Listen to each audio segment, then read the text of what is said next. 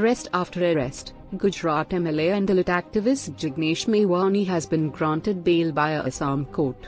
The Congress MLA allegedly assaulted a policewoman.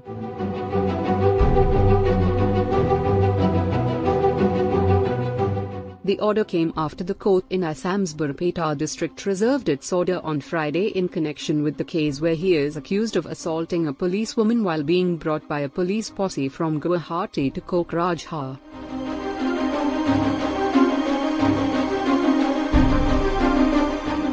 The independent MLA, supported by the Congress, as booked under IPC sections related to voluntarily causing hurt, assault or criminal force to deter public servant from discharge of his duty and others after the official concerned filed a complaint against him, the police had said.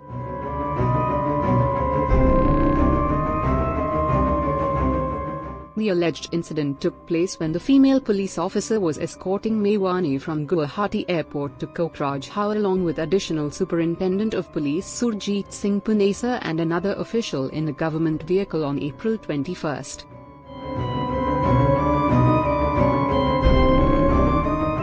Mewani had alleged that this is a conspiracy on the part of the BJP and the RSS to tarnish my image and systematically destroy me.